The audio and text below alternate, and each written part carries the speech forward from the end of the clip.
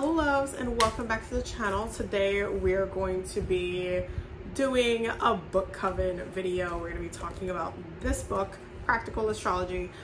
Before we get into it though, I am having a special on all of my services, all of my classes, all of my readings, all of my energy healing sessions, past life astrology, tarot, all the things.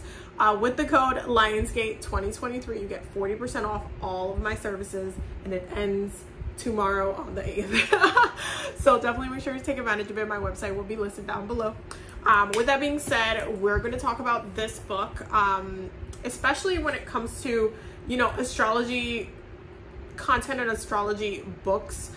This is a vintage astrology book. You could definitely find it, you know, it's online. It's not going to be super expensive for you to get your hands on it. I like collecting vintage astrology and vintage like spiritual books, but mainly astrology books, because I think that they're interesting to like read on. Is the information, can it be slightly outdated? A little bit, yes. And you do have to understand those who are writing like these type of books obviously were privileged and have their own like perceptions, but they're still really amazing to kind of run through and read, especially if you're trying to understand different, you know, areas within astrology, and understanding the way that, for example, one of the reasons why I really love looking at vintage astrology books is for the way that different astrologers talk about the planets, because everybody has like different ways of describing the planetary energies, and I always think is really interesting when I find something very peculiar where it's like, oh well, like it just kind of like it goes like ding ding ding ding ding within my attention, and it just kind of like it's one of those moments where I'm just like, well, so I really enjoy looking at like vintage like astrology books for that, for like different types of insight, the way that they perceive especially the planets, also with the houses too. I always like seeing the different ways that they look at the planetary energies, the different ways that they explain it. You can tell like the depths of how they go with the interpretations based on how they describe the planetary energies, and how they talk about, like, especially when it comes to your physical appearance based on the planet that rules and all of that kind of stuff. There's definitely, you know, like there's like some random weird insight that you get from just like, you know, looking at vintage books like this and reading up and trying to understand where they're coming from with it.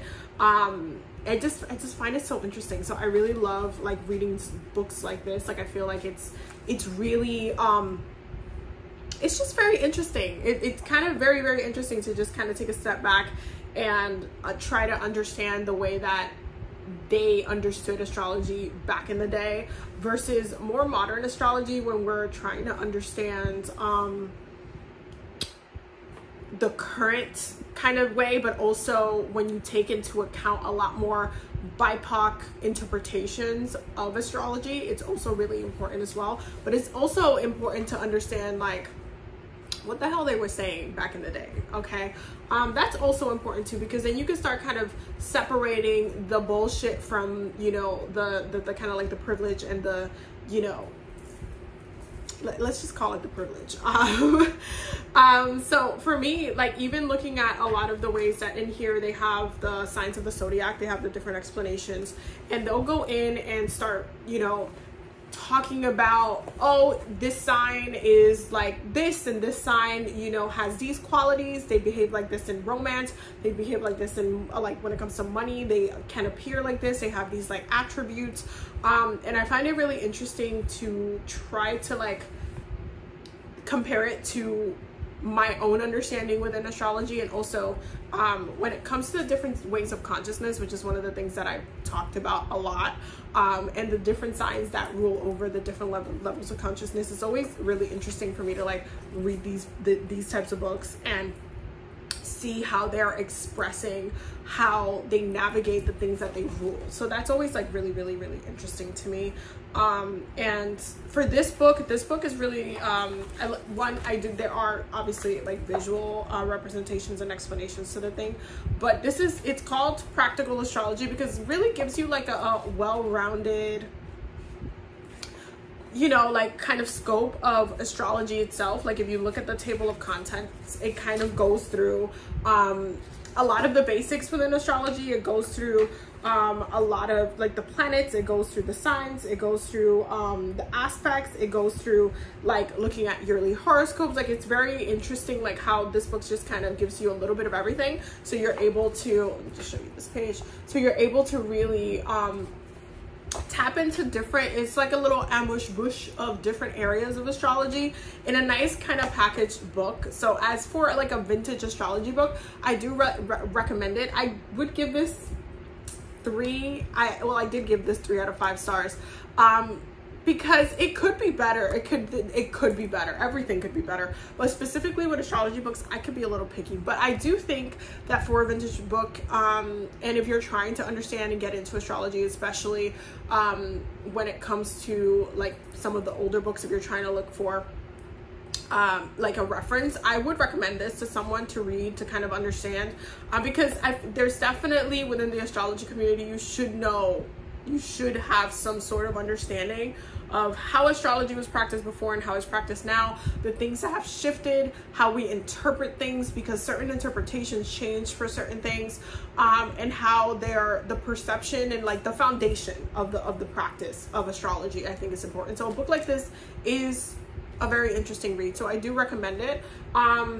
But yeah, I hope that you guys enjoyed this video. I hope that it made sense.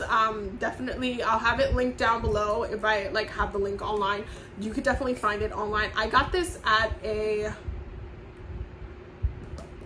I'm trying to remember, I think it was at a bookshop, like at a bookstore, like one of those like corner, you know, like a mom and pop like bookstore, like not a Barnes and obviously they're not going to sell this in Barnes and Noble, it's vintage. But yeah, I got it there, and I love collecting vintage astrology books. It's just like a really fun time for me. I don't know why, it's just a really fun time. So yeah, I recommend it. Definitely, you know, I'll have a link down below for those who are going to want to check it out, and we will be talking about different books throughout the book Coven series, where I'm just going to be recommending different books and talking about different spiritual books that I think that you guys should look into and you know, dive into if you guys are interested in, you know, different, and we're going to be talking about different ranges of books from different practices too, because I do love reading books from different areas, and just for reference, just for knowledge. One of my sayings is like, don't ever like trust someone who tells you not to read something, even if it's like, I mean, granted, there's authors out there that really like do the most and they don't really write great books spiritually, but I still like reading what it is, and you know, I will put it in I'll make mental notes and put it aside. If something doesn't feel right, then I'll put it aside, but for the most part, I really enjoy just reading books, especially because the whole concept of having elders around you, it's not always a present thing. Obviously we're living in a state where it's just like there's been so much disconnection from how we connect to different elders within certain communities that it's harder for people to have the context of the thing. So for me, I love reading different books, and I'm not going to tell you not to read about certain practices. I would tell you to read about certain practices, even if, you know, there's some authors that are not, and there's some books that are not it, but still, I'd rather you know something about the practice that you're interested in learning about than know nothing. That's where I'm coming from. Anyway, I hope you guys enjoyed this video. I love you guys. Don't forget to subscribe. Don't forget to check out the Patreon down below. I will see you guys in the next one. Bye.